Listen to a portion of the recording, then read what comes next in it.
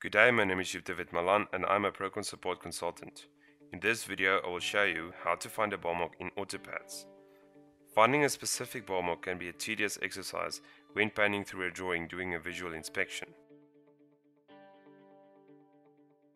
A much quicker and easier method is available. AutoCAD does not have a quick Barmark find function as yet. However, a Barmark can still be searched using the AutoCAD Quick Select function. In AutoCAD, click on the Quick Select button in the Properties window. The Quick Select window will open. Apply to the entire drawing. The object type must be rebar. In the Properties menu, select the Barmark. The rebar can also be found by means of other properties from the list. Select equals in the operator menu. Type in the Barmark name you wish to find in the value box and click on OK.